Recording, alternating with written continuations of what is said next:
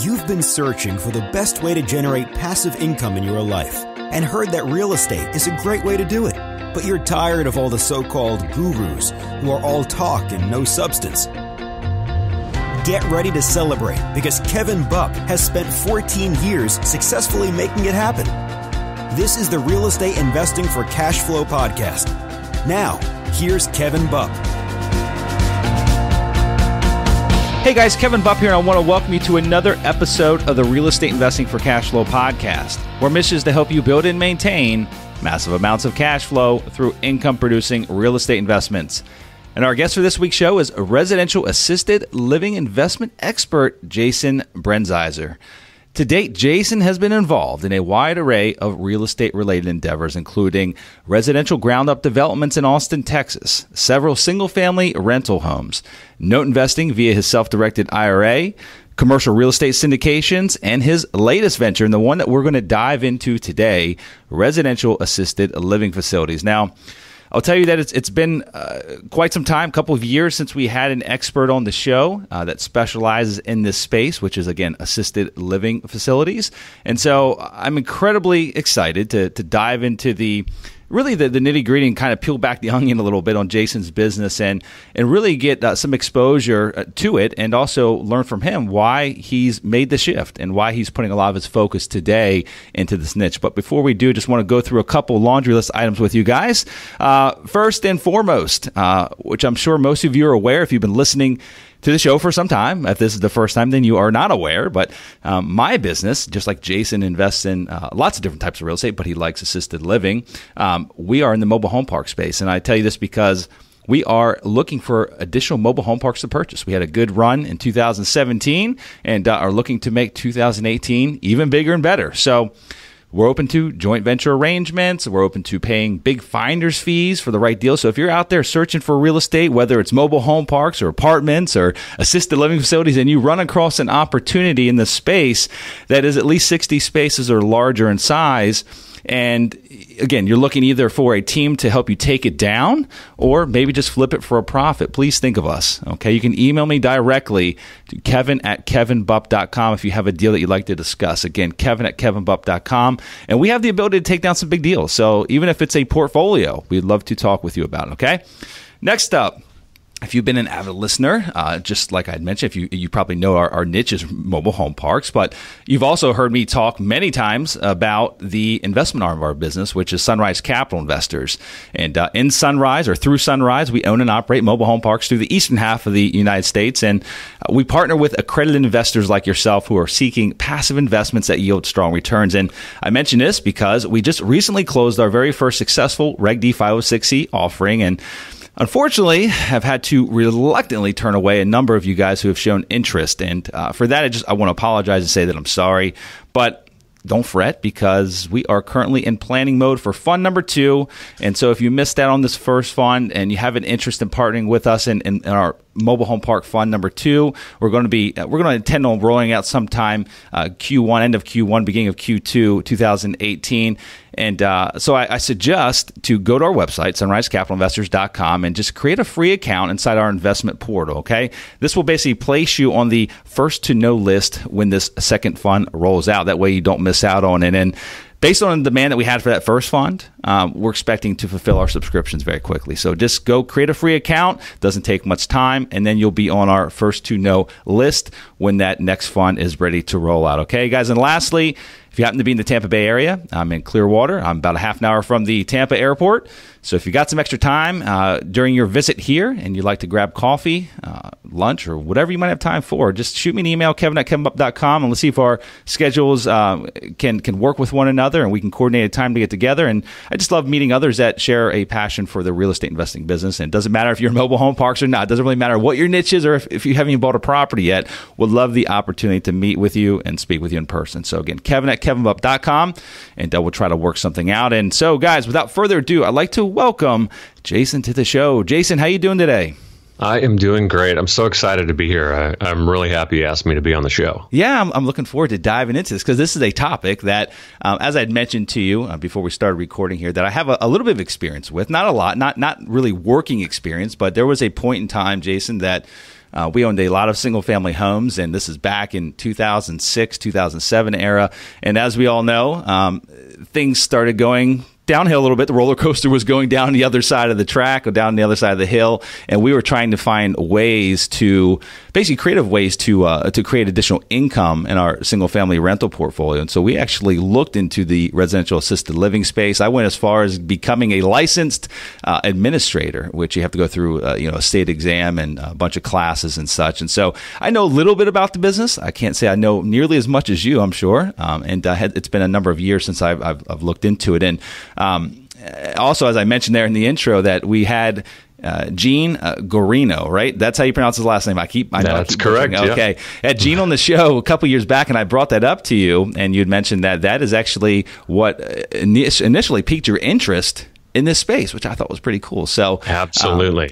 So if you could, Jason, just so we have a better idea who you are. I mean, I gave you a little bit of an introduction, but I didn't really go into detail, and I didn't want to, steal the thunder at all. And so, if you would take a few minutes to our listeners, just a little bit more about yourself, your background, and how you got into real estate. Well, I have worn many hats over the years. It's true.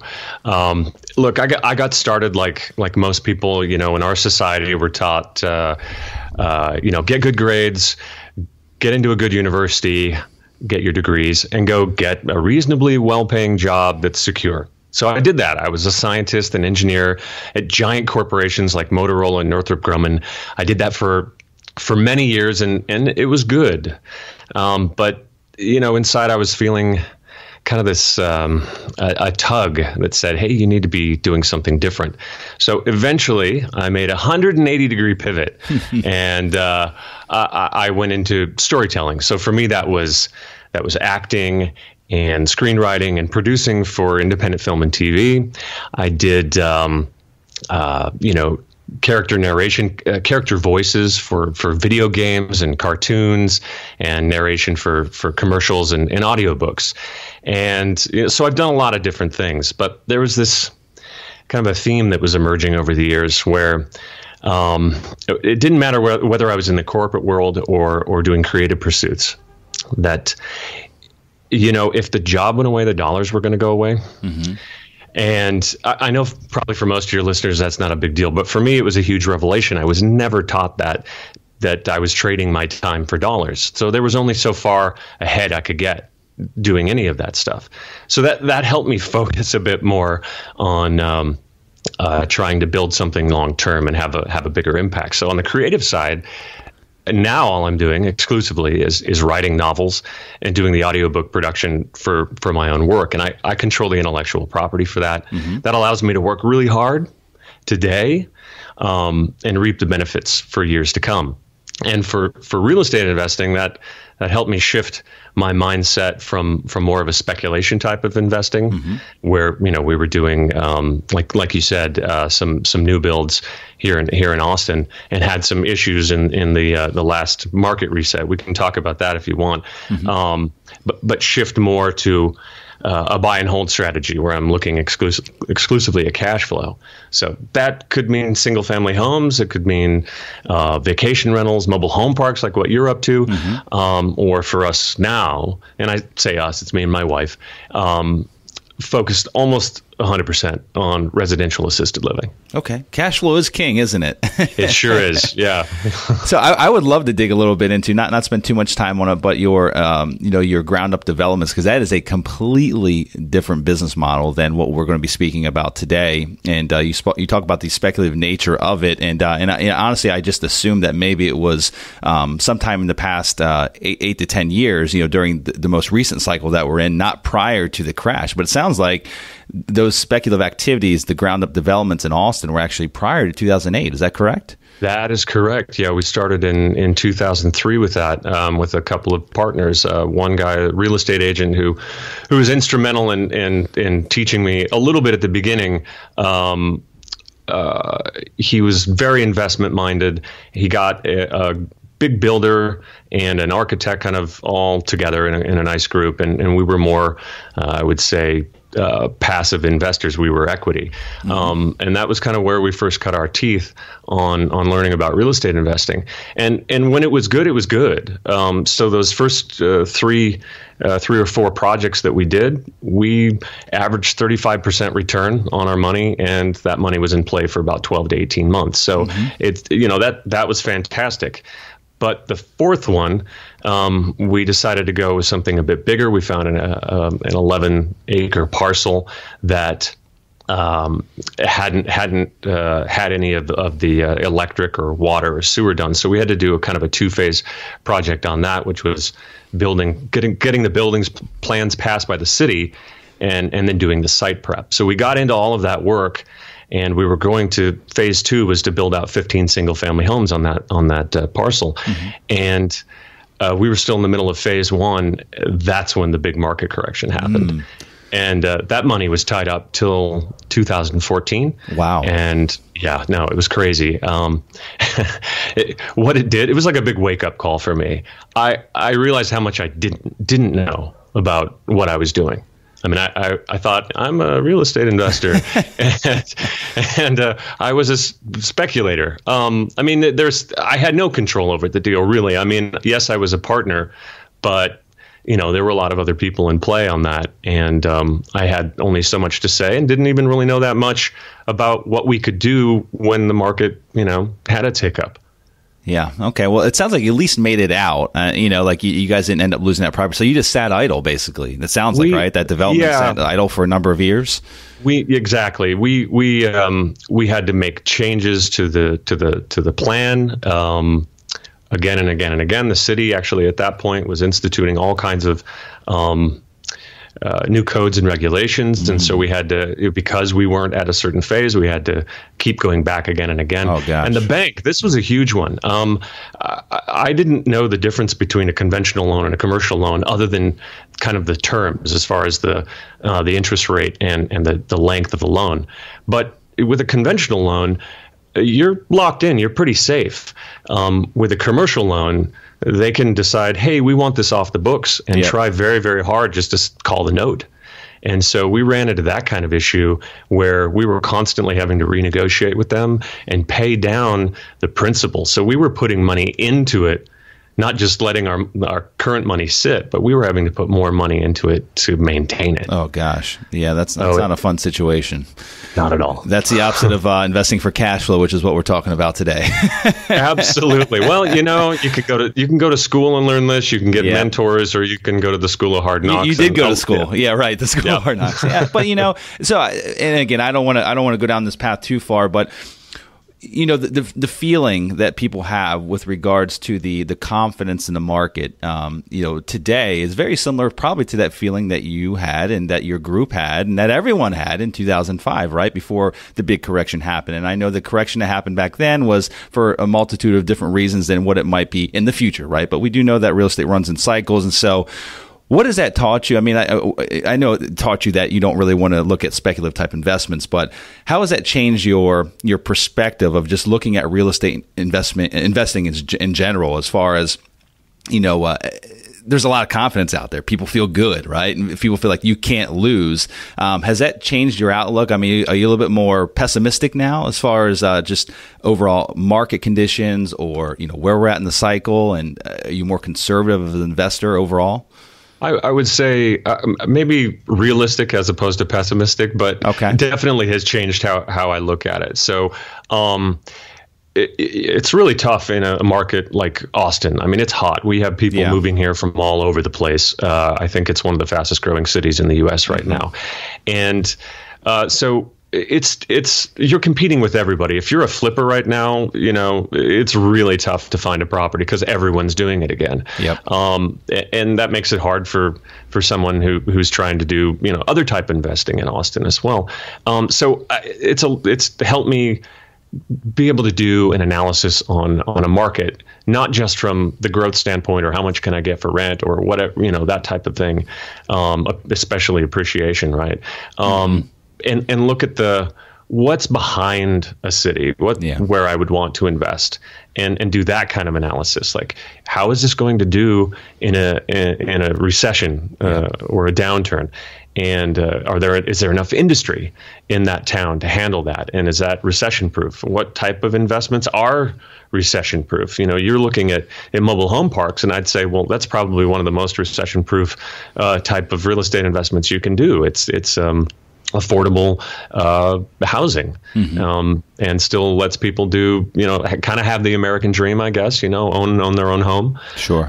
And for us, looking at assisted living, the changes that are happening right now in how we have a giant elderly population and it's only growing, to me, that's something that points to being a bit more recession proof. If someone needs help with their care, they need a solution. So I've definitely gotten more conservative in my investing, but it's looking at the fundamentals more, which I hadn't been doing, early on. Yeah.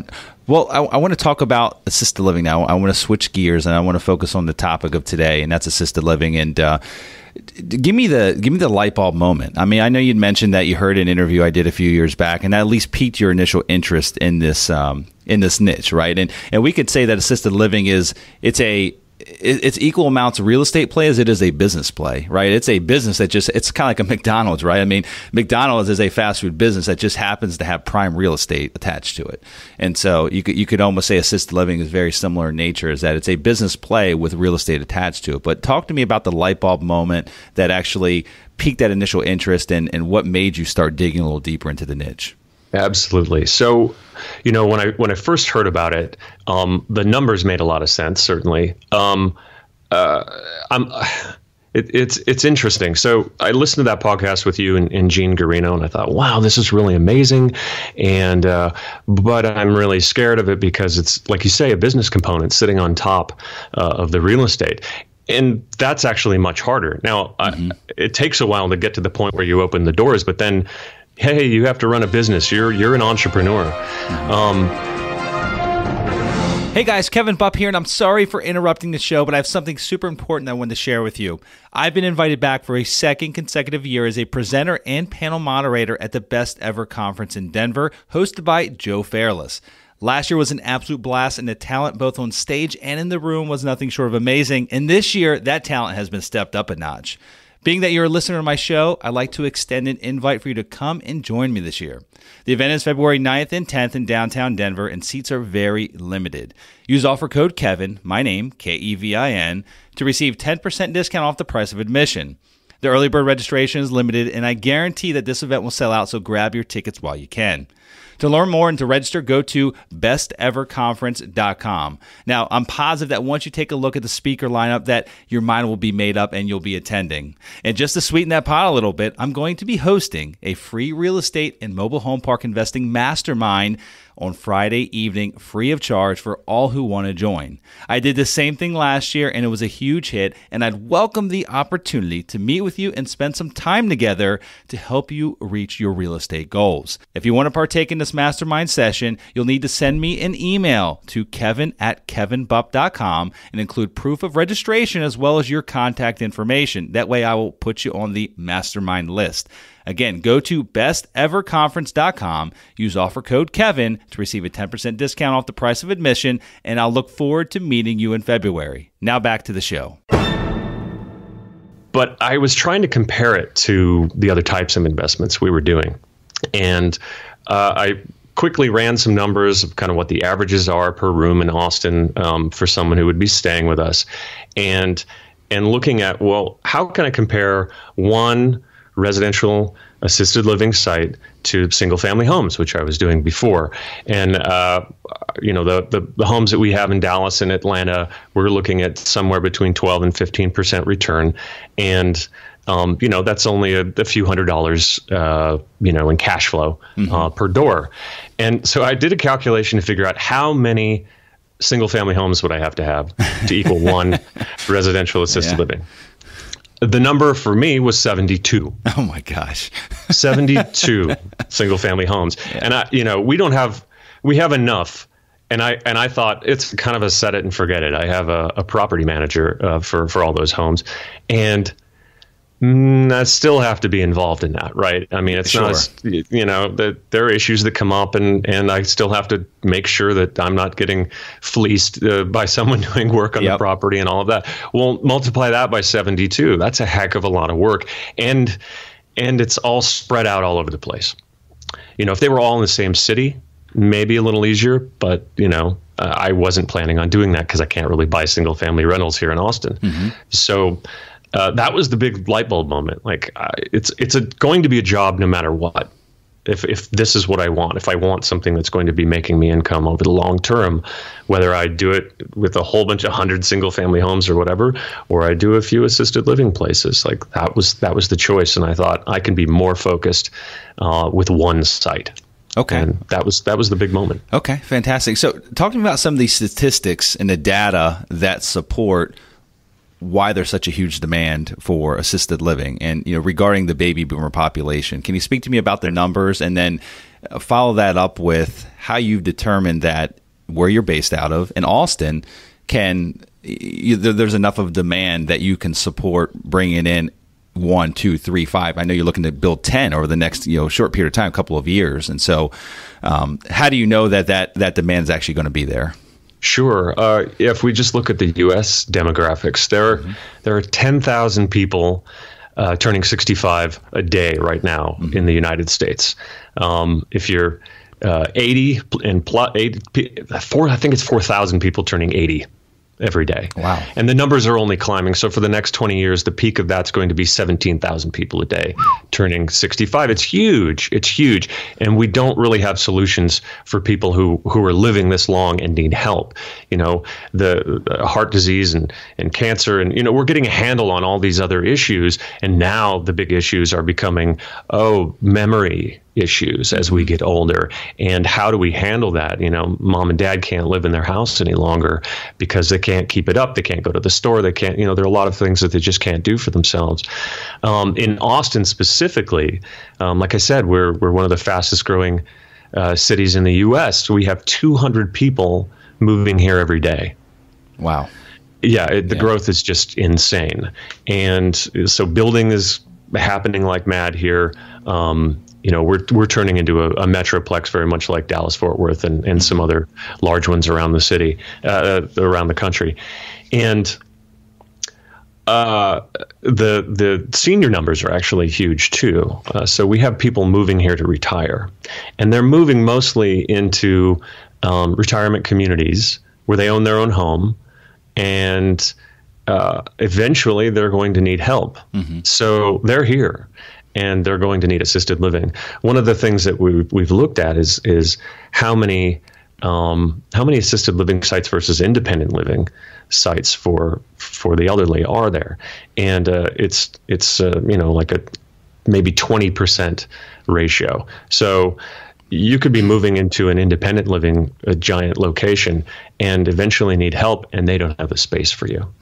So that's kind of the niche that we're trying to fit into. Well, let's define. I'm going to do some definitions here just so that the listeners know exactly what we're talking about here. So first and foremost, assisted living, the type of assisted living that you're building, Jason, we keep saying residential assisted living. What does that mean? Because I know that a lot of those that are listening, they might even have a relative or a family member that actually are in assisted living facilities today, and they might be the type that you're building, or they might be the big institutional type assisted living facilities, the 180, 300, 500 bed type facilities. And so define what it is exactly that you are, the niche that you're in, that you're building. And then in addition to that, define what independent living means, because that's a completely different model than assisted living. Sure, absolutely. So residential assisted living, it differs from the big commercial sites in that you actually have a much smaller site, and you're still zoned residential. So essentially you are if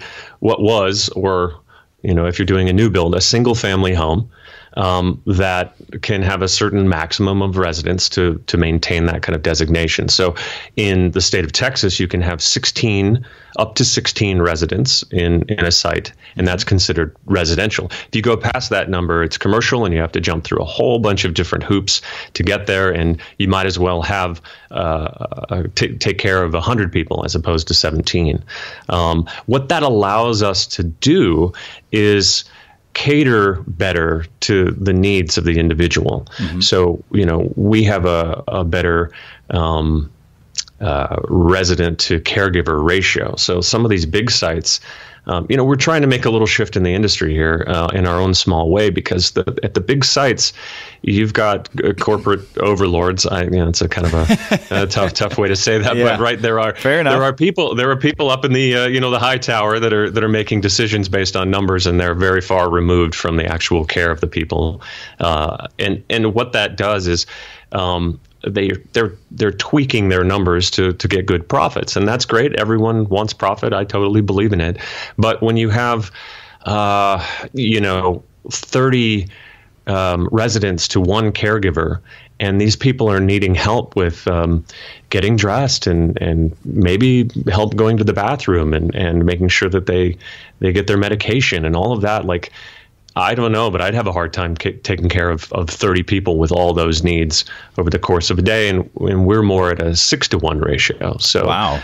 It's a big difference, and that's one thing that we're looking at in the residential setting, where you can get a higher level of care. You can cater to the needs because you can make individual meals for people if they have specific needs that you couldn't do at one of these commercial sites, and it's also an easier shift, I think, rather than going and living in this giant facility.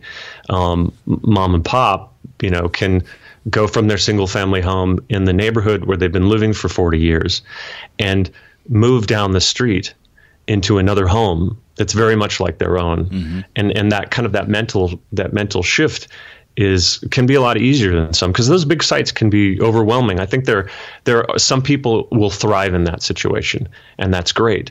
But for those who don't, this is a different option for them. Yeah, very interesting. That my grandfather, who is no longer with us, but there was a point in time where he really should have been in assisted living, and the only options that my parents had to give him at that time, at least where they lived, is a large institutional type facility, and he was completely against it. And they toured with him. They showed, he had the opportunity to meet some of the residents, and toured multiple locations, and just was completely against it. He would rather have stayed in his own home and basically lacked the care that he really needed versus going to one of those big institutional type facilities. Yeah. And the one option that was not present, or at least that maybe my parents didn't know was present, was this residential concept, which would have allowed him to stay in a residential type setting, smaller setting, and not move into, what I think in his mind, what he perceived it as is a hospital, and he hated hospitals. That's kind of what the comparison he used was. He's like, I'm not going there. If I go there, I'm going there to die, and I don't want to die yet. That's kind of how he thought about it. And I think that he would have probably thrived in a smaller type of setting. He was some of an introvert. He wasn't like the social butterfly type guy, which probably thrive in those bigger settings. So that's quite interesting. And so I want to talk to you about the ratios a little bit. You had mentioned like a 30-to-1 ratio. Resident or I guess residents to a caregiver in a larger facility versus like a 6-to-1 in one of your facilities. But before we talk about that, if you could just take a minute or two and define what independent living is, because we mentioned that phrase. I just want to make sure everyone understands the difference between independent and assisted. Yeah, independent living would be if you say your mom, the house is too big and you're trying to downsize. She would move into a place that's very much like an apartment. Independent living is an apartment that happens to have a lot of activities for the elderly. So she would be able to take care of herself. She would have a kitchen in there. She would have, her own living room and bedroom and all of that, and maybe do some of her own shopping still. But it's a way for her to move from maybe isolation in a home out in the country or something, and be around her peers more, mm-hmm. in a setting where she still is active and can take care of herself, probably is still driving at that point. That definitely differs from assisted living in that we call them the activities of daily living. The things that you have to do to survive are not being met, maybe at your home. And so that could be cooking, that could be they say toileting, a variety of, even combing your hair or whatever it is. But assisted living doesn't go into the nursing realm where you need specific medical attention on a daily basis. Okay. So that's kind of gives you the delineation of the steps that you would be taking from, when you lived in your own home or apartment to moving to a place that's more focused and catered to your needs, but you're still active, then where you need a lot more attention, maybe help with your medication, and then past that point where you've got the medical care, you'd go into skilled nursing. Got it. It's my understanding as well with independent living that you also might have the ability to have some a la carte services available to where as your needs increase, like maybe it gets to a point where you're having challenges getting into the bathtub or having challenges driving at that point, that you can start paying for a la carte services. Maybe not all independent living, but some. Is that correct? Is that an accurate statement? I believe that some places do that. Yeah. Okay. But you're if too many of those add up, you're bordering on assisted living and probably would need to move to another location. But you are correct. I would say that probably the tipping point for that is cost. So those a la carte, if you need just help with one thing every so often, that's not that bad. You're paying for that individually. But if they keep adding up over time, you'll eventually be paying as much or more than you would be paying for assisted living. Okay. I want to get back to the ratio. You had mentioned in a larger facility, it's pretty common, 30-to-1 ratio, 30 residents to 1 caregiver, whereas in your setting, which is a 16 resident or smaller setting, to where we still consider residential and not on the commercial side, it would be more like 6-to-1, 6 residents to 1 caregiver. Is that a pretty common comparison from the residential concept to the larger commercial concept as far as caregivers to residents? Yeah, I would say that you're certainly getting a more favorable ratio in residential. Each operator owner is going to be making that choice of what that ratio is. So I'm probably with my 6-to-1 am doing a little bit better. I think when I kind of looked at the competition, I'm seeing more 8-to-1 or 10-to-1 at the other residential sites. But it's still a lot better than that 30-to-1 at a lot of these commercial places. Okay, sounds good. Well, I want to talk about this first deal because you guys are about to open up. You've been working diligently to get your first location open up, and I want to talk about more specifics of the not the address per se, but the like the size of the property, how you found it, what attributes existed in that property that made it a good fit for this particular concept. So can you speak a little bit to that property specifically? Yeah, absolutely. I did an analysis. I got the state information on all of the assisted living places in the 3 counties that are around Austin. And there were 42 of them of my type in those 3 counties where I was looking. And so I actually put it on a map and figured out, well, number one, what is the area not being serviced?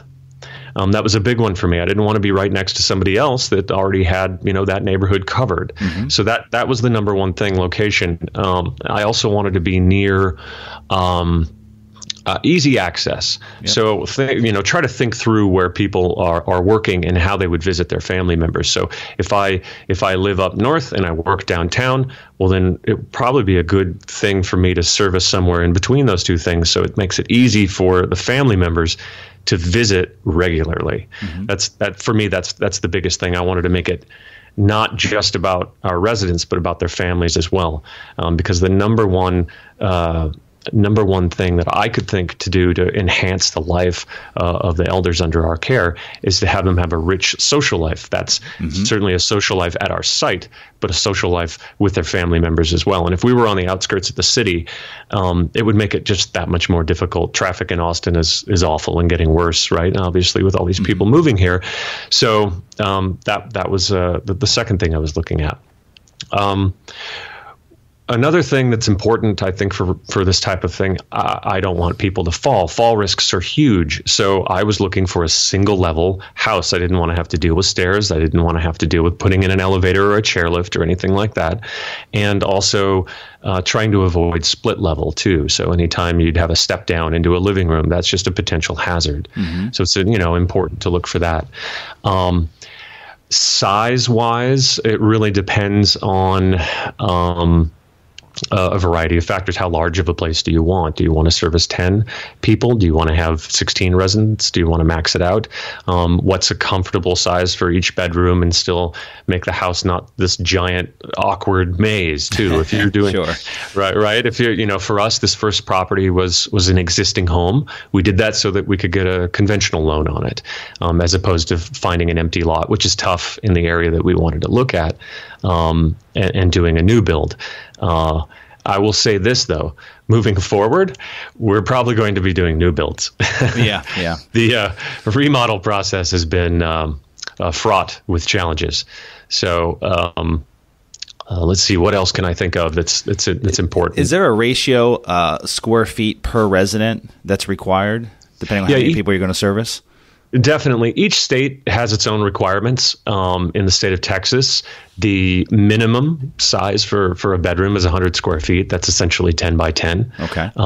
We've definitely tried to go over that as much as we could in the existing confines of the property that we bought. But every state's going to have a different regulation on that. So common areas don't really matter too much. It's more about the bedroom size per resident. And so, like in your situation, if you wanted to, it doesn't make sense. Common areas got to factor in there. Common area, definitely does factor in. I was going to say a 1,600 square foot home or let's say a 2,000 square foot home with 16 residents. That's just not going to work. Definitely not. Yeah, you'd be a giant grid, and you have one hallway and just a whole bunch of bedrooms, and you'd be very much like a hotel, which isn't what we're trying to go after. Right. There's definitely numbers of you multiply, like if you have so many residents, you need so much common space. Okay. For us, we didn't have an issue of that. We've gone way over that. We have a giant living room and a sunroom and a big dining room and an open kitchen area that's central to this first property, so that all the residents kind of will be congregating in that central area. But you are right. There are definite regulations that you have to follow in each state. For us, what this means is we've actually gone for 12 residents in this first site based on the square footage that we could do on this property. It was just over 3,500 square feet. Okay. So as a single family home, that's a fairly large home. Mm-hmm. With that many residents, it's a medium home. But we certainly were able to do a good job with our architect and minimize the amount of wasted space. So very little wasted on hallways and things like that. Okay. We have not every resident in our place has their own private bathrooms. Some of them do, some of them don't. Some will be sharing the larger bathrooms. Mm-hmm. One of the considerations, too, is, you have people in wheelchairs and people who will be using walkers and canes and things like that. So we've done a lot of changes to the property to accommodate hallways and doorways and everything, right? Absolutely. Widen the doorways for, roll-in showers where there's no lip that you have to step over or anything like that. So it makes it much easier to do a transfer, into a shower seat from a wheelchair if that's what you're in. So yeah, lots of considerations. I can imagine that renovation process, reconfiguration process was a huge undertaking. And so, we just mentioned a few of the items that have to be changed, right? I mean, widen hallways, widen doorways to accommodate wheelchairs and walkers and things of that nature, roll-in showers for wheelchairs. But talk to me a little bit about the economics behind your decision, more than likely, to build from the ground up on the second location versus reconfiguring an existing single-family residence. So probably if you look at the initial economics, you say, okay, well, we can buy, this existing home for, X number of dollars per square foot. And then, you set aside a budget, obviously, for the reconfiguration. And that probably looked a little bit more attractive. You thought you could, obviously, save a good bit of money versus building new. But maybe that's not the case now. After you actually dove into a lot of things, probably popped up along the way. It cost a bit more money than you initially anticipated, even more time than you anticipated. Can you speak a little bit to the factors of your decision to probably build from the ground up moving forward? Yeah, I think a big one for us is dealing with the city on a lot of the changes to the residential property. So even though we had the plans in place and the permits approved and all of that, things like putting in a sprinkler system in a house that already exists was not a simple process. I'm still dealing with a little bit of that. Trying to hide all the all the pipes and everything, I'm assuming, and find a place to actually put it. Yeah, exactly. Yeah. Getting up in an existing attic and trying to put a whole bunch of new hardware in and around what already exists is just it's a nightmare. Doable. It's absolutely doable, but what it did is something like that increases the amount of time that the remodel takes. And there are, in a new build, I can see that the process that I would want to follow of how, B follows A, on down the line, that I would be able to shorten the process in many ways because there's not a whole bunch of stuff that's already in the way. Mm-hmm. With the remodel, it's like the cart before the horse half the time, and you're doing one thing and you realize, I can't do that next thing that I want to do till 3 more steps, but I can't do that because they won't relight the gas before I do. It's just the time has accordioned out. And that's been the big cost because, like I said, we bought in a location that's a well-respected neighborhood, and it wasn't cheap. So my holding costs every month are sizable, and I'll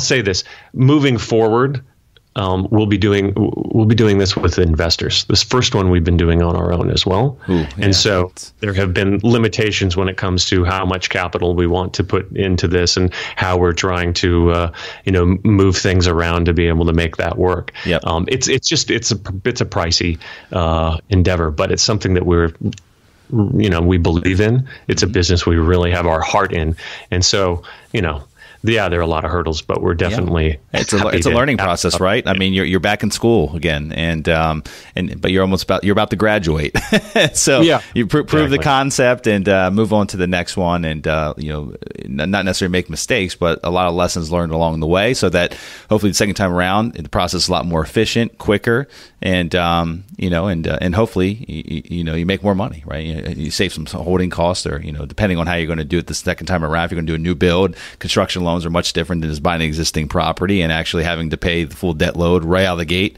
So lots of different factors to consider. Well, I want to shift gears a little bit, and I know we're running out of time, but I definitely have a couple more topics I want to cover with you. And I could probably talk to you for a few hours about this, but I'm going to try to condense it and cover most of the points that I think a lot of the listeners would want to know about this investment type. And the next one I want to chat about is the actual the staffing requirements of these facilities. And so we can speak more specifically to your location, which is going to have, I believe you said, was it 12 residents? Correct. Okay. Yes. What's the on-site staff going to look like there? And is it a 24/7 type staff situation, or is it shifts where there's no staff there whatsoever? Can you speak to that a little bit? Yeah, for the type of facility we're doing, it's in Texas, they call it a small type B facility. So any type B facility, you have the residents that you are taking care of in the event of evacuation, a need to evacuate the place. They need help. And because of that, we need staff 24/7. We have somebody around the clock that's there, able to help them, whether it's to get up and go to the restroom at night, or in the case of an event, we have somebody there that can help them all get out of the building safely. There are, in Texas, a Type A facility actually doesn't need that, and so you wouldn't need night staff. But that's the choice that we made for the type of care we want to give to our residents. So we'll at least have to have one wake staff awake at night. That's the requirement. They can't be sleeping. Hopefully not. Hopefully not sleeping. And you utilize your staff at night to do to take care of laundry and do some of the cleaning and doing prep work for the following day and some of the paperwork and things like that. That would be a way to utilize their hours while they're there at night. And then during the day, we will, you have a number of caregivers. You have an administrator, like you said. You took the administrator certification course there in Florida. I've done the same thing here in Texas. But we have an administrator that will be on site during the day, during the week. I won't be doing that. I'm just backup, basically. Gotcha. And then a number of caregivers will also have a chef and someone doing activities, planning activities so that they have a rich social life as well. Some sites have an on-site nurse. Some have a nurse on call. But in the state of Texas, we actually don't legally have to have a nurse on staff. It's an odd regulation, but we can do medication supervision as opposed to administration, which is a weird gray line. But most places decide to have one at least on call. But it's not necessary. Does that mean for medication? So you can basically kind of hand it, but you can't actually administer the medication. So they have to physically take it themselves? Is that what that means? That is correct. Okay. Yeah. You can hand them a little cup and they take it themselves and they're fine. Or if there was some other type of medicine that they were taking that would require if you're a diabetic, for instance, you would have to do your own. But most places will have a nurse that comes in periodically, if not on full-time staff. Okay, got it. Now, before we run out of time, I want to get into the economic side of it, right? I wasn't going to let you off the hook without talking about some numbers here. So, okay. The first part of that would be more revolved around the lease-up stage, right? And how does that look? What kind of projection do you guys have of going from, obviously 0 to full, to 12 residents? And in addition to that, how do you find those residents? I mean, is it referral based from networks or doctors or other sources like that? Can you speak to that a little bit? Yeah, absolutely. So we're looking at ramping from 0 to 12 for us over the course of 6 months. That's 2 new residents per month. That's pretty conservative. A friend of ours who has opened up a place in Dripping Springs in the last 2 months. It's a nearby town. He's beating those projections by far. And we're doing very similar things to market and get the word out that we're going to be available for people. And one of those is standard networking, going around to the different community centers, churches, doctors, a lot of places in and around our community, just to say, hey, we're here and we want to be able to help. We'll probably also be doing some targeted marketing on Facebook. That's something that most of these places don't do, but I have some familiarity with Facebook marketing, and it can be powerful. Well, I mean, at that point, you're really marketing to their kids, right? I mean, to the children. I mean, exactly so. Yeah. Which that age demographic is on Facebook. Exactly. One of the things that Gene said in his course, he always says it, and I totally am on board with it. That you're taking care of the elder, but your client is actually Uber daughter. Yep. Usually there's one family member who ends up taking charge as the parents get older, who makes all of the decisions for the big decisions for them and helps out. She may be the primary caregiver but has a full-time job and a family and all of that, and is just totally frazzled trying to do everything. That is your target market. Mm-hmm. And so for us, we wanted to be able to cater not only to the residents' needs and desires, but also to make the family members like Uber daughter feel really comfortable in our home too, right? I like that title. Uber daughter. So you're doing this juggling act, of how you're designing your home. You're designing it for the resident, you're designing it for Uber daughter, and you're designing it for your staff as well, so that their workflow becomes as efficient as possible. Got it. Okay. Well, we talked about the lease up. We talked about the marketing aspect of it. Talk to me a little bit about and I know this is going to vary based on the market, based on the price of an existing home, Austin to, Clearwater, Florida, completely different markets, completely different cost of property and of real estate. But as far as like your model, where you're at in Austin, what do you project as far as, your total all-in cost to buy an existing, and this is assuming that with today you bought an existing property. Building new is going to be a completely different scenario, but buying this property, the build out, the reconfiguration, the build out. What are you looking at as far as all-in cost on this initial investment? Do you mind sharing that? You know what? I don't mind sharing that, actually. All in, we're looking at about $800,000. Okay. That's a little bit under, I think, what a lot of people were projecting that we would be able to do. The bulk of that, certainly 2/3 of that or so, is the property itself and the carrying costs, and then the rest of it is the remodel.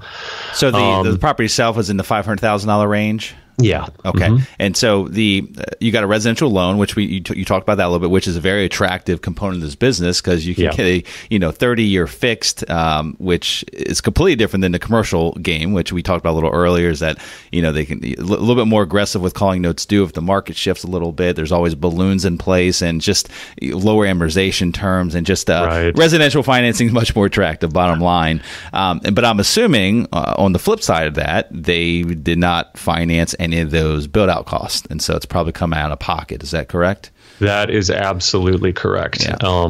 The property itself, when we purchased it, it was built in '77, really solid, great design. Mm-hmm. But maybe its last update was in the late '90s or something like that, and we had to do a lot of changes anyway.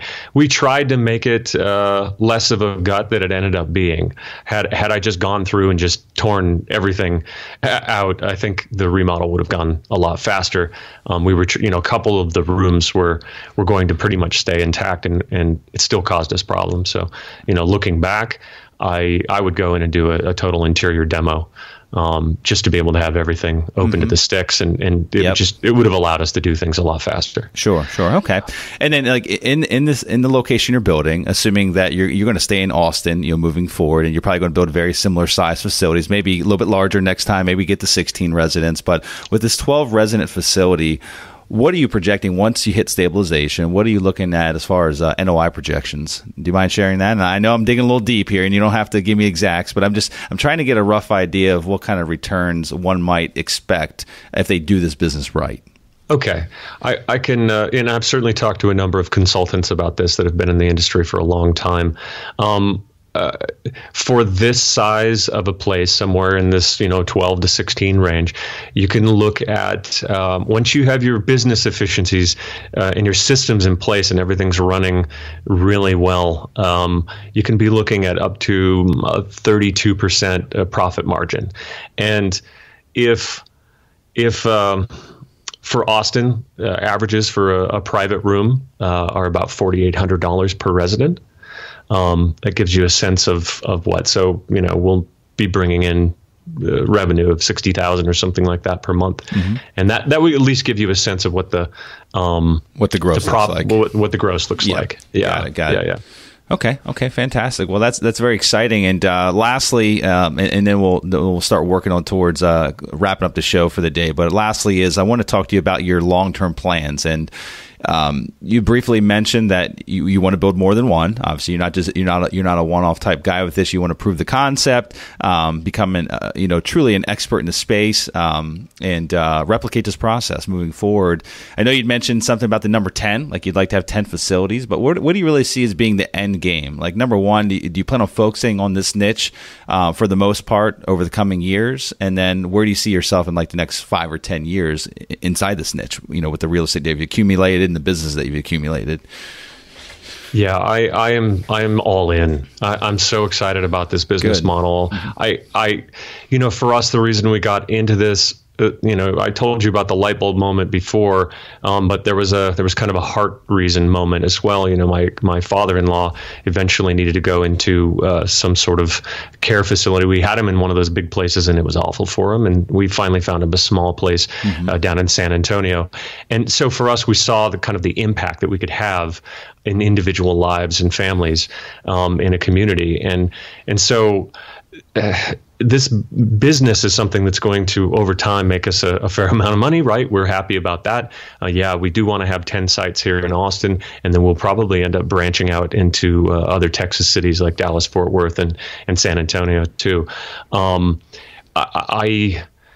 because it's a business on top of the real estate and requires a heck of a lot of entrepreneurial spirit and focus and energy, I would be doing a disservice to the families if I kept trying to spread myself too thin and doing too many different things. And so I might end up doing more passive investments in other types of real estate, Sure, maybe taking your profits and investing in a syndication of some sort where you're your hands off. Yep, that makes sense. Exactly. But as far as me being an active investor, I'm all in for the next 5-10 years. I'm super excited about this because it's only gonna grow from here, and the need is growing. Well, that's exciting. So aside from the monetary interest that you have in this business, there's also a heartfelt interest in mission, which I think is very important, right? Like that's really the foundation. Forget the money for a second. You've got a little bit more of a stable foundation of why you want to be in this business. It just happens that if you do it right, this business should make you wealthy. Absolutely, right? Absolutely, yeah. And I'll tell you this. Had that heart component not been in there have been moments throughout this process of, finding this first property and going through this remodel and hiring staff and doing all of that. There are definite moments where had I not had my heart in it, I would have really considered giving up. Throw it in the towel. Throw it in the towel. Just like, how can I, change this remodel and just get my money back out? Like that kind of thought certainly has crossed my mind. But in the end, because I have a big goal in mind and trying to have an impact in the place where I live, which is not the type of career I had before, that's keeping me going. Yeah, fantastic. Well, and one last question, I promise, and I'm going to let you go for the day. And I forgot to ask this question earlier, is there an opportunity in a roll-up strategy and actually acquiring the existing? You mentioned there was like 42, I think, in the Austin Metro of this type of facility. Is there an opportunity in acquiring those that maybe aren't running as good as they could be, or they've kind of lost interest in the business and it's just going downhill a little bit, to where there's a little bit of a distress there? Are there opportunities like that exist? There are definite opportunities. I think just like you have in your mobile home park investing, there might be kind of individual owner operators that aren't really running it all that well. They may be old themselves, right, and are not really running things efficiently.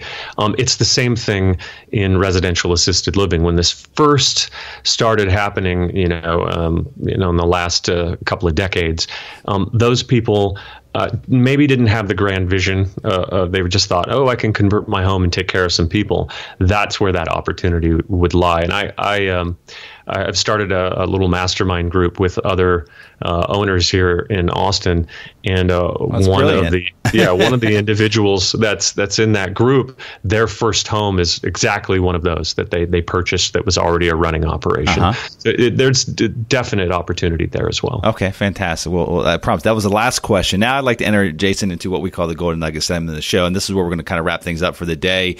If you could leave our listeners with just one last piece of wisdom or advice that may inspire and help them on their path to success in their real estate investing career, what would that one last golden nugget be? Wow. Yeah, golden nuggets. I would say that, to be a really successful investor, especially in this space, you got to recognize that you're an entrepreneur, and that means it's not a set it and forget it kind of opportunity. It's got to have your heart and vision, and it's going to take a heck of a lot of time up front. But eventually, if you can work through that, you'll get to a point where you've built something great and something that can have a huge impact on your life and on a lot of others' lives as well. I think that's great. I mean, I think that is the importance of finding a business or a niche that you have passion for. I mean, again, we're entrepreneurs. We like making money, right? We're not going to do something that there's not some kind of benefit. It doesn't have to be monetary benefit, but I think that the foundational side of it has to be a little bit more emotional driven, to where, you're servicing the needs of others. You're looking to make a difference in one way or another.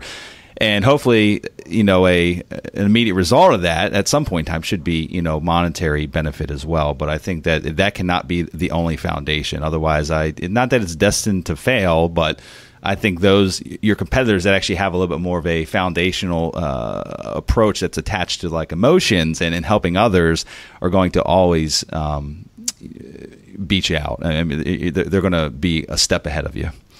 Yeah, the last thing I want to do is, get to the end of all this and have a whole bunch of money sitting in the bank. What did I do that for? And feeling hollow. Yeah, that's it. Don't want that. No, not worth it. Not worth it. Well, Jason, this has been so much fun. This is this was something we should have covered way back, and I know that we've been working to get on the phone together. And I'm real excited for the future. What it holds for you and your business. And I know you guys are about to open up here shortly. What's your projection as far as when you're going to open? I mean, is it in the coming month or two? Is it really soon? Yeah, we're looking at the mid to end of January, so super soon. Awesome. We're about a month away. Well, that's fantastic. Well, Jason, thank you so much. This has been just a blast having you on, and I appreciate you taking the time to share all this information with our listeners. And for those that want to learn more about Jason's company, they can actually go visit him at silverleafeldercare.com. Again, silverleafeldercare.com. And Jason, that's all we have, my friend. Really appreciate you being on the show, and I wish you the best success in all that you do, my friend. Thank you, Kevin. Congratulations! Now you've got more of the best tricks of the trade in building massive amounts of passive income from real estate. For more amazing resources, visit realestateinvestingforcashflow.com. And we'll see you next Monday morning.